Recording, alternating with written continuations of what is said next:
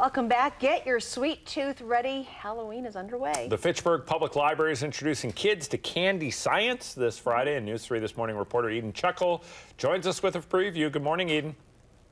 Good morning, Adam and Charlotte. Now, if you're looking for something creative to do with all that leftover candy you'll be collecting pretty soon, Kelly Witt from the Fitchburg Public Library has the answer. Good morning. Good morning. Okay, so what do we have here? We have some marshmallows for the first part of this experiment and a microwave and a microwave-safe plate. So that's all that you need for this experiment. Okay, so what are the steps? You are going to take your marshmallows. I'm just going to do one, and you put it into your microwave. So what's going to happen is it is going to expand. Parents might not like the idea of this experiment, but it's usually not too messy. So you can set it for about 30 seconds, and the marshmallow gets bigger. And you were talking about, I mean, as we're watching that get bigger, you were saying that it's really important to get young kids interested in science, and that's really why you're putting this event on, right? It is, yeah. It's really important that those STEM technologies to get kids excited and interested, figure out what they want to do with their life, and just get them interested in learning. That's really what we're doing here. And this is the first event that you guys are putting on like this. It is, yeah. So here's been 30 seconds. And you can see it is much bigger. It's going to be very hot, so be careful. Yeah. So what's happening here is inside of a marshmallow, there's sugar and air and gelatin. And the hot air, as it gets hotter, expands and makes the marshmallow get bigger. So once it gets bigger, it kind of makes this goo. And then as it's cooling, the hot air leaves, and you're left with kind of a marshmallow goo. It's going to be kind of wobbly and look way different than a regular marshmallow looks. What do you do with the Milky Way So then? the Milky Way is also made of a substance like marshmallows inside of it. So you can put it back in the microwave. 30 seconds as well? 30 seconds as well. Okay. Yep. Depending on the size. Okay. So for this one, we'll just put this one in. So what happens here is chocolate actually doesn't melt in the microwave like that. So it's going to kind of crack open and bubble out kind of like a volcano. So this one's really cool to see. And it kind of creates the same kind of goo. It's fun. But remember, be careful because it is going to be very, very hot. Nice. And this event is on Friday, the 30th at 3 p.m. And then you have another event on November 19th, right, at 6 p.m. Yes, yep. So lots of fun stuff. So it's if you put it in a little bit longer, it can kind of goo more, but you can see it's starting to crack open and get Just eat them together? Bigger. Well, you might not want to eat this. It's kind of hard and yucky. You could probably eat that as it cools.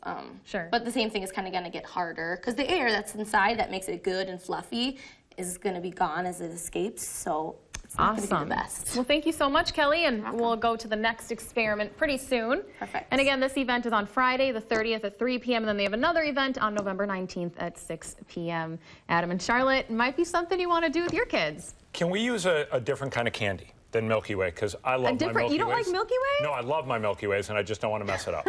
That's the point. Maybe we could use the candy that you have in your drawer for everyone to grab. I just checked. There's not a whole lot left. I was waiting for the Halloween leftovers. Come on, Adam. Yes. I was waiting for the Halloween leftovers. Oh, it'll be replenished on Monday. Don't you worry. All right, thanks, Eden. Appreciate it. Well, looking for creative ways to prepare your candy? Kids at the Fitchburg Public Library are going to be learning about candy science on Friday. News 3 This Morning reporter Eden Chuckle is there at the library with a preview. Good morning. Hi, good morning, Adam and Charlotte. Now, what's a better combination than candy and science? I don't know if there's anything that beats that. I agree. Here to show us a few more experiments is Kelly Witt from Fitchburg Public Library. Thanks for being here today. Yeah, of course. I'm excited. So let's get to it. What are we doing now? Okay, so this is an experiment using M&Ms and water. Probably everyone has M&Ms in their Halloween bag. So what you do, you take a little glass of water and you arrange the M&Ms by color. And you pour the water pretty slowly into the bowl. And don't pour it on the M&Ms, right? Don't pour it on the M&Ms. Aim for the center, maybe? This is all about color and density, so we are just going to be going slow. So right away, the colors on the candy are going to start dissolving. And when they do that, they form puddles of color on the bottom of the bowl. They do this because the sugar water in the color is more dense than the water. So they kind of spread out to the side. They push the clear water away. And what do you think is going to happen when they meet? You would think that they would mix, right? But they don't. They form perfect lines. Look at that. All the primary colors. Yeah, because they're the same density, so they can't push each other out of the way. And they just form this beautiful art project. Yeah. Don't want to move it though, because otherwise they start to mix. Yes, eventually they mix. Water molecules are always moving, so.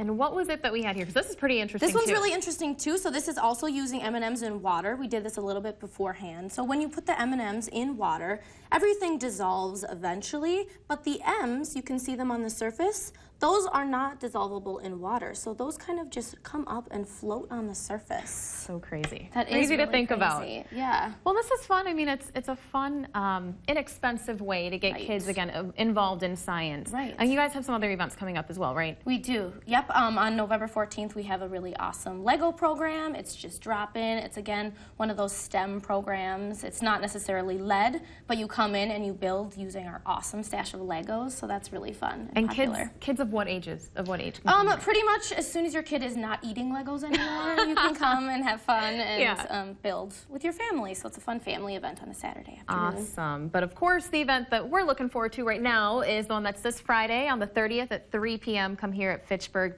Public Library to learn all the fun candy science experiments. And for parents, it's kind of a nice way to get your kids to do something fun, but also not make a mess at home, right? Right, right. There's nothing like making a mess somewhere else. Yeah. Well, thank you, Kelly. Yeah. Back to you, Adam and Charlotte.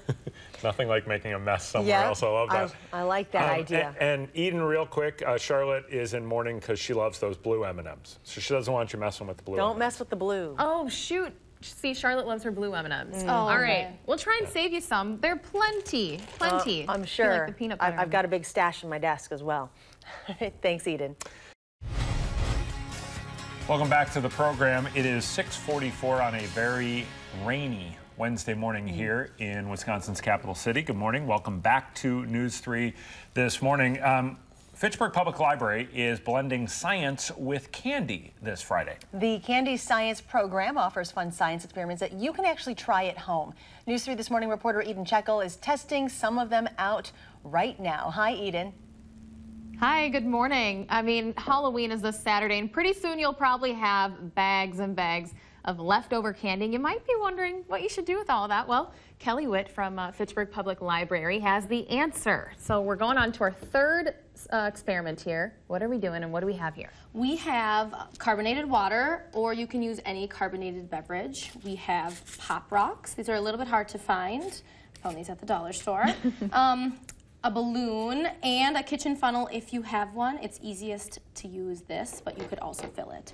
So what you're going to do is you're going to take your Pop Rocks and you're going to just open one side of them, and then you're going to take it and put your funnel inside of your balloon and pour your Pop Rocks in. You want to use the whole bag. Sometimes you have to tap it to get it in there.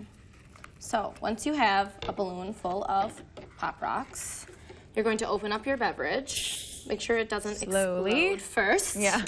Shaking it around. And you're going to hold the Pop Rocks down at the bottom while you put the balloon over the top. Make sure it's all the way around. So now we can start. We can pour the Pop Rocks in to the drink.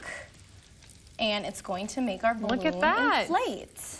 Is the balloon going to pop? No, the balloon will not pop. Okay, I was trying to prepare myself for some noise. So there's a rumor that has been going around for a lot of years. Will you explode if you eat Pop Rocks and drink soda at the same time? And this shows, no, you will not. It just maybe will cause you to burp.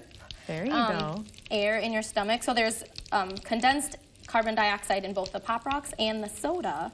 But this shows us that most of the carbon dioxide gas is in the soda and not the Pop Rocks, because the Pop Rocks alone, if you pour them into water, aren't going to make a balloon inflate. It's just going to cause a little bit of bubbling.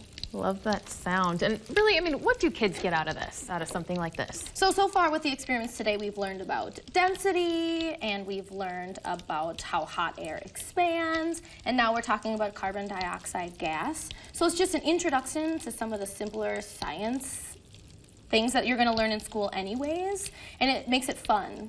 Who doesn't like experiments? I mean, we're all scientists. We all want to learn about the world, so this is a fun way to do it.